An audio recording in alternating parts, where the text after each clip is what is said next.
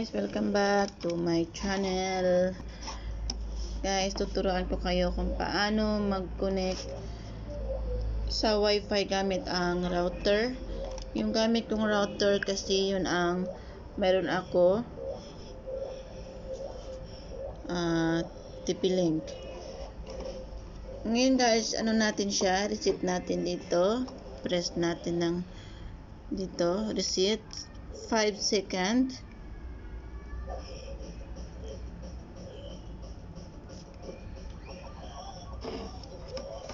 5 seconds.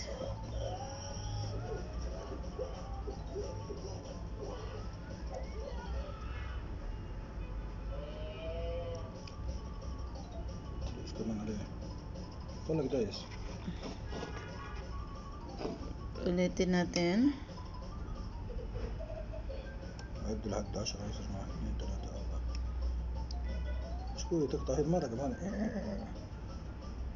خلاص هيك خلاص. Ayan. Ngayon guys, pupunta tayo dun sa wifi TP-Link.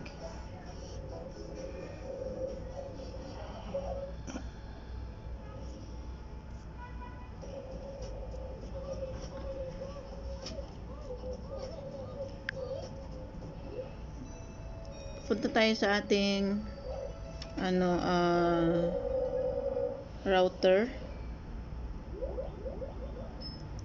Wait lang, magkano yung ating router, mag-appear. خلاص هذا هو الراوتر. Ito yung ating router guys. name.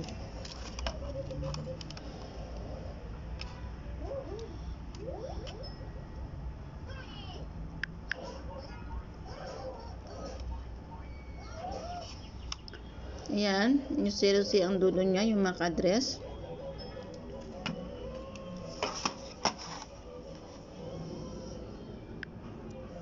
Tapos guys, pupunta tayo sa may Google Chrome. Then, lagay natin ang ating, kung makikita nyo sa router guys, yung IP address, IP nyo.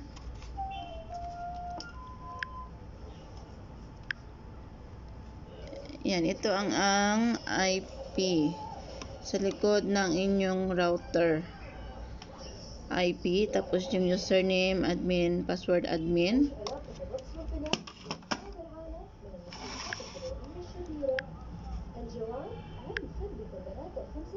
Yun guys, nailagay ko na doon yung ngayon nalagay natin dito is admin.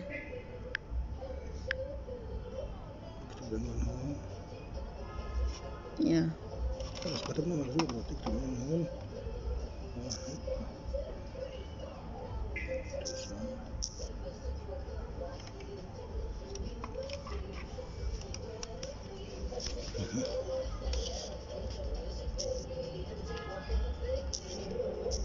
This one.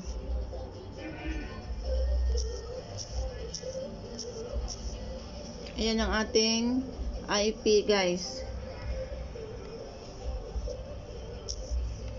Nilagay natin dito admin, sign in, password admin, sign in.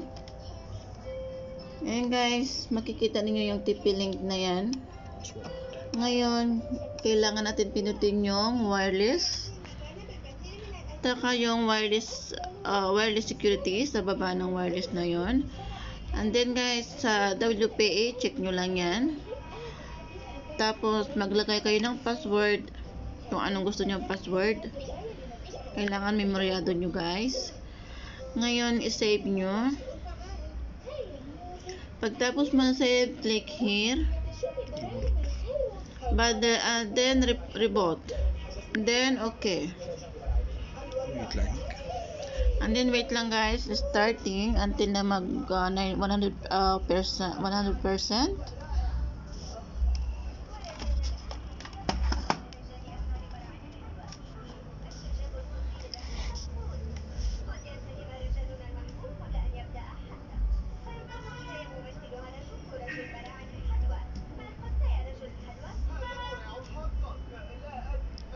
Ayan, wait lang natin guys. Kailangan pala yung wifi.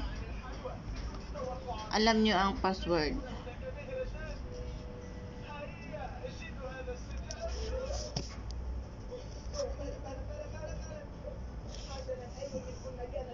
Ayan na guys yung ating TP-Link connected. Yan ang ating router TP-Link. Okay, 100% na guys. Then lalabas ulit yung yan. Punta tayo sa my network. Then press LAN. Then makikita niyo guys ang MAC address nyo at saka yung IP. Ngayon dahil lang ang ano namin, ang TP-Link namin is pareho, dalawa ang nakaano sa amin. So papalitan lang namin guys. Kayo yung ano, kung anong nakalagay sa likod ninyo guys na router, yun ang ilagay nyo. Then save. Okay.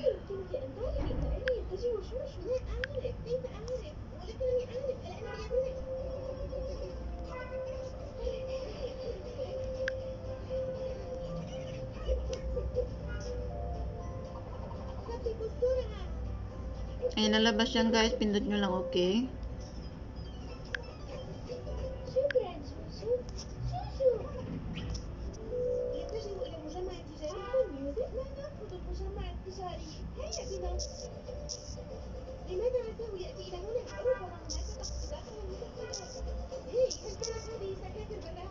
Wait lang guys. Ayan, pinilitan namin ng aming IP sa TP-Link kasi magkapareho yung aming TP-Link. Dalawa kasing ano namin.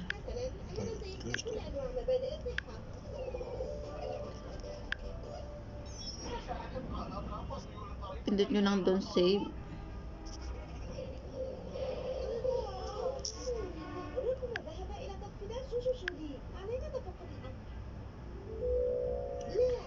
Ayan guys, ang inyong IP. Pindot nyo lang okay. Wait lang, restart.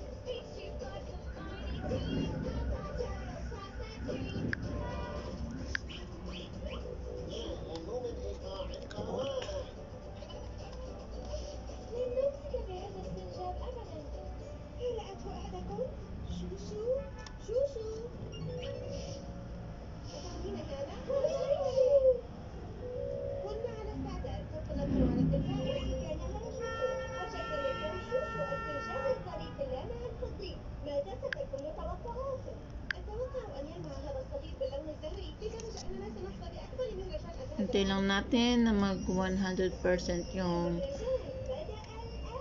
restarting.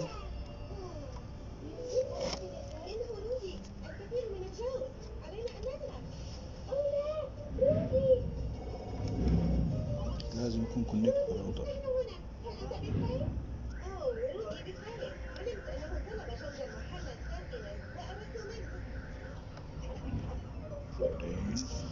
Complete na siya. The admin password ng inyong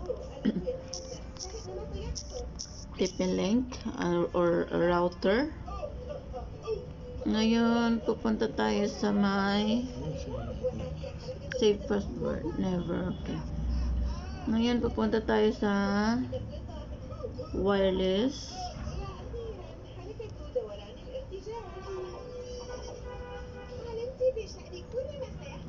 Punta tayo sa channel O2. Then pindot natin yung enable sa baba, enable WDS bridging, then survey. Yan guys, makikita ninyo ang wifi. So kailangan yung wifi na hanapin nyo, yung alam nyo ang password. Yan ang wifi na ano namin lahat. So hanapin na namin dyan yung pangalan ng wifi kung ano, and then kukonect namin. Okay.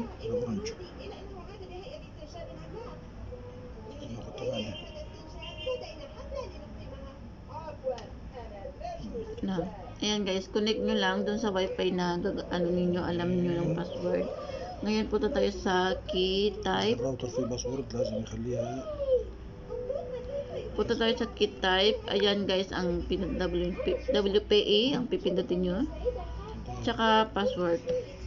Ayan guys, yung password na yan is yung password ng wifi na pagkukunikan ninyo ng router.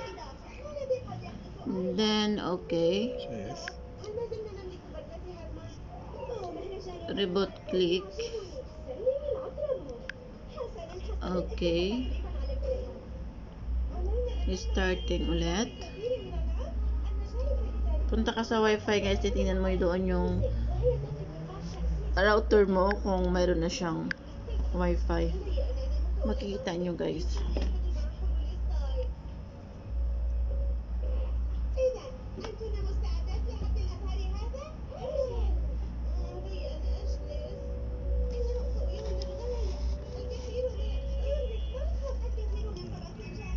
Itong TP-Link nga hindi nyo na kailangan ng wire kung saan na siyang kukuha ng signal. Ngayon guys, ayan na yung ating TP-Link. Whereas wait lang natin. Connected.